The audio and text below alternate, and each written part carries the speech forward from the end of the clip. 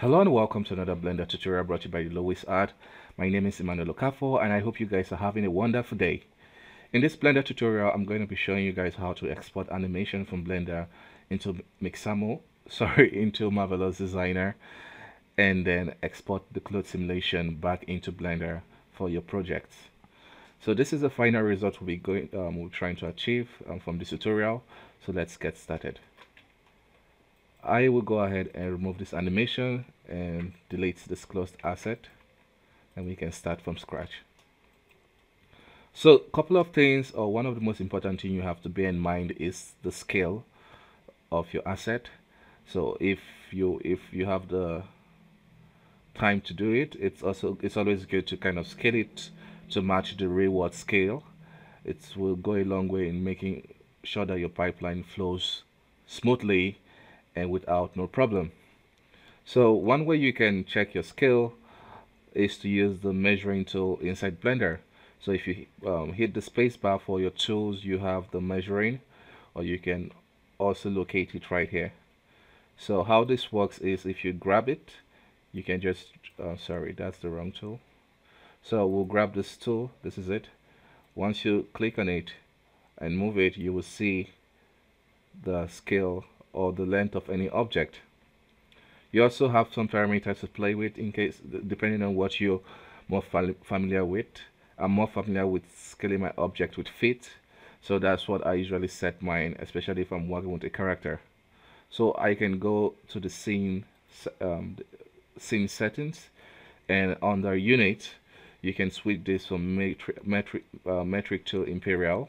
So if you switch it like that, then you can just drag and you can see how tall this character is. So he's roughly 6 foot. Okay, so now I know I'm working with relatively a real-world scale, and I can propagate it, propagate all the scale all over the scene. So you can always also just select it and delete it once you're done with it. Okay, so I have my skill set, and we can proceed to exporting and importing the animations. So let's apply animation. For the animation, I'll be using this very wonderful add-on, Pupa. This add-on has really saved me a lot of time in creating quick rigs and also applying animations. The rig, as you can see, is a standard rigified rig, which is quite robust for different pipelines. So you can use this either for games, you can use this in your animation, and you can build on top of this rig. So we'll just be looking at the animation. So I have an animation in mind, and you have different there are so many animations here that is broken down into different categories. So we can choose any random one. So let's see what adventure has for us. Okay, so we can get this nice one. I think it's a climbing animation. So he's just hopping from one place to the other. So let's say this is the animation we're happy with, and we applied it by just clicking this button. There are a lot of features that if you're interested to check out, the link will be in the description so you can check it out for yourself. So now we have our animation, and we need to export it into Marvelous Designer. So I already have a base mesh which I used to create this rough clothing. It has a cape and a shirt. Okay, so I'm going to show you how to export the static mesh that you can use to create your clothing, and I'm also going to show you how to export one for your animation. So for the static mesh that you use for your clothing, of course you want to go to the default pose, which is this, and we can go to file. I usually prefer to export Vfx. So you have to select the object which you want to export, and choose your location, and you want to click on selected selected object, sorry, and you leave the scale as default, leave everything as default. So you want to just click on, you just want to go ahead and export your Vfx. Okay, so now we can go into Marvelous Designer, and in the file we want to go to import Vfx, and you can click on this, and all you just need to select is the auto scale. So as you can see, this we can repeat this several times, and we are sure that we're not going to mess up any of our assets, which is pretty important if you're working in a production or just working in your own personal project.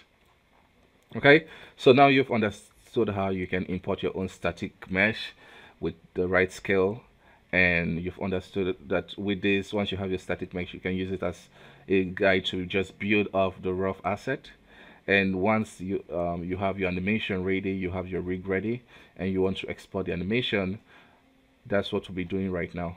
Okay, so for exporting the animation, we'll be using an Alembic file to export the animation. So we just basically want to select the object that has a rig and has an animation applied to it. And in this scenario, we're going to select this guy here. So if you select that, you want to go to File, Export, Export Alembic. So if you don't have that, you want to go to Edit, Preference, and you go to Add-on. You can filter stuff out by scrolling down to Export. Anyway, so if it's not, I'm trying to look for something, but I cannot see it right now. But you can just go ahead and search for ABC or Alembic.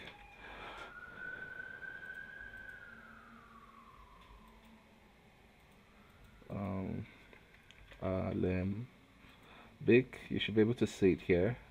Right there, I'm not seeing it. Anyways, it should be here. Yeah, maybe I'm missing something for now. So you want to check if you have that enabled, and you want to go ahead and export your Alembic file. So I have mine here. So there are a couple of things you want to bear in mind. The Alembic is going to export the by default is going to just give you the parameter. It's going to input the data for you to export the frame here, or you could go ahead and input it. So it's important that you input the appropriate frame range of your animation so that all the animation is contained into the file which is being exported. So we have that set. We can see we just have 44 frames to export, and it's set here. So that's basically all we need to do. By default, it's going to export just the selected object, or you could indicate it here.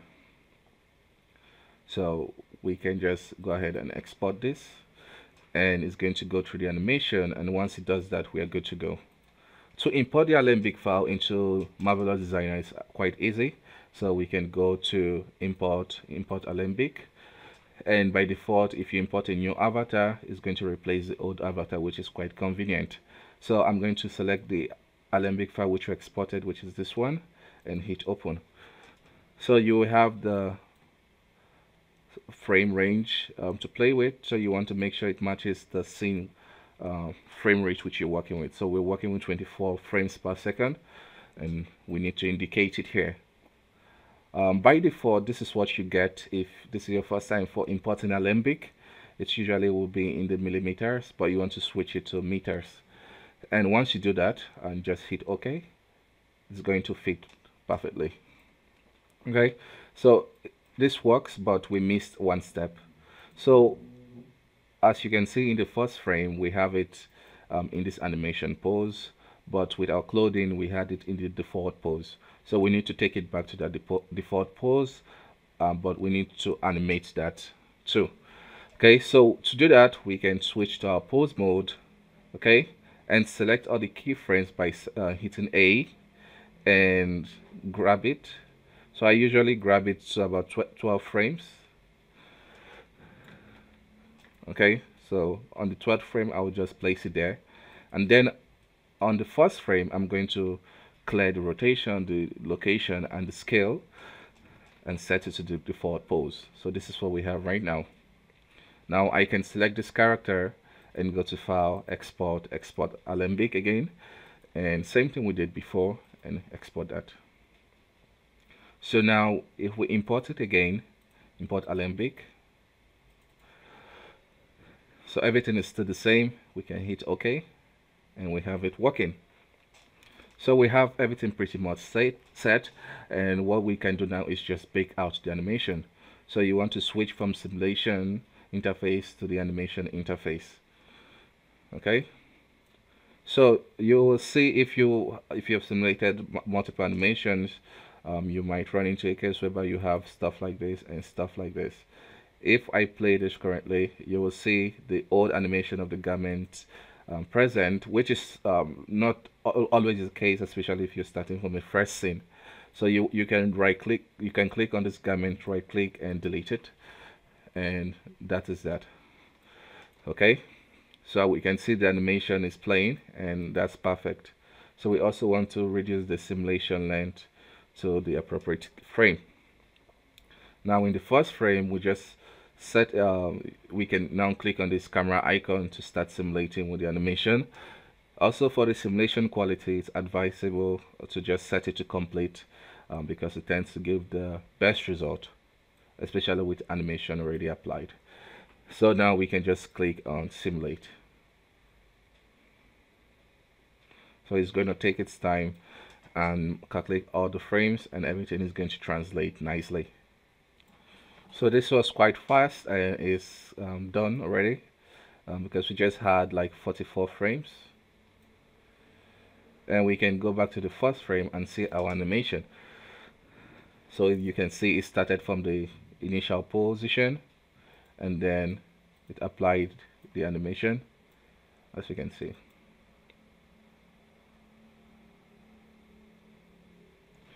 So this is pretty solid, and we can move on to the next stage. We can now go back to the simulation window, okay, and we can just box select all of this, or all the assets which you want to export. Once they are selected, you want to go to File, Export, and we'll be exporting it as an Alembic tool. So we have two Alembic here, but the one you want to go for is the OGAWA or GAWA Alembic. This works, or this is more compatible with Blender, so you want to select that, and I'm going to select this file, which I'm going to save over that, and hit OK. So you have this export window, so you could choose to export it welded or unwelded, and also you can choose to export anything you like, and obviously you need to set this to the scene frame rate. This is not really important, but if you set it to unweld, it'll be easier to select your objects, especially if they are connected by seams, or if you sew them together. But welded pretty much works, and for this simple scene we can get away with just welded, and we can hit OK, and it's just quickly going to export that. Since we have consistent scaling throughout our asset, especially just starting from scaling it in Blender, importing files is just pretty much the same, once you just understand what the parameters which you need to play with. So to import this, I'm going to go to import and import Alembic, and I'm going to select this. By default, this scale is set to 1 if I'm not wrong, but if we import this currently, it's not going to, the scale is not going to match, though you can go in and scale it down to match your asset, which works too. But if you want it to be just automated, so we go to Alembic. So from try and error, which should work in your scene if you scale it the right way, so 0.001, it's going to be perfect match. Okay, so now if we play our animation, you can see it just works perfectly.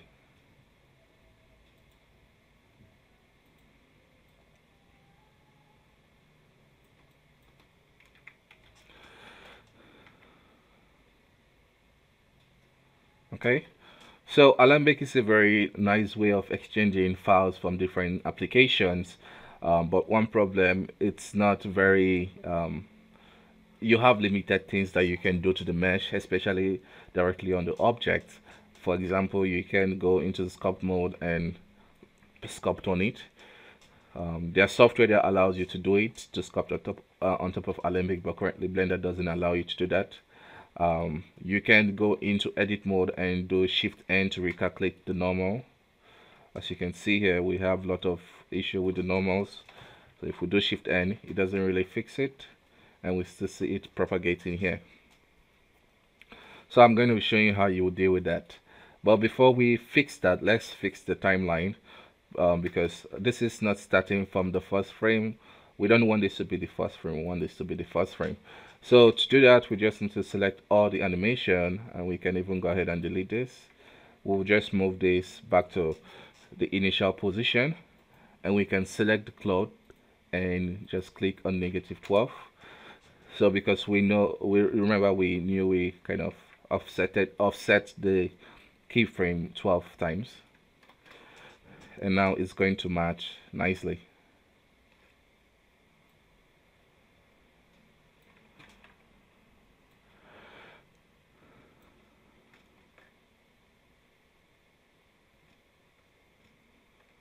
So you probably want to play with this value.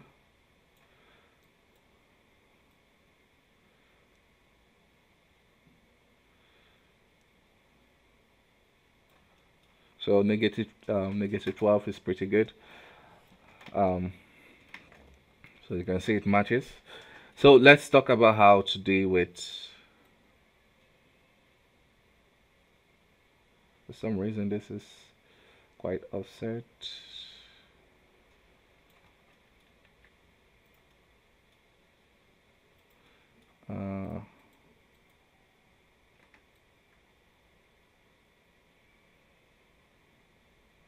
Anyways, let's leave that for now.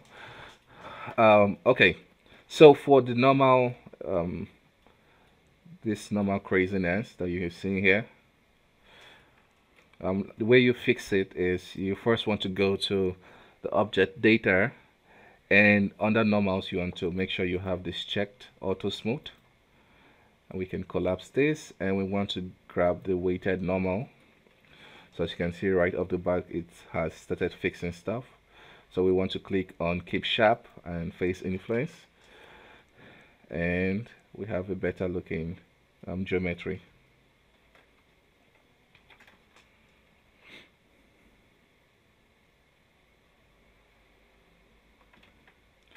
So for applying different materials, because it doesn't come with the material, so if you want to make the cape have its own material, so let's do that. So we will make this the cape material, and let's give it a color of red, give this color of blue. Okay, to add the material, so let's go into the UV editor, because if you go into the edit mode and you select it, they are combined because we welded it together. But using the UV, and if you enable these two arrows here, you can use this as a selection method. So we can quickly select that and apply that, and you can see we have it applied now. So you might have question, what about if you want to apply custom shaders? What about if you want to apply textures? You want to use UV to deal with this? That will be for a future tutorial. So if you're interested to see that, you let me know in the comments, and tell me what you think about this workflow. Do you think it's a more convenient way to go about things compared to Blender?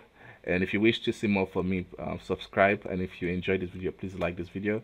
So bye bye for now, see you next time.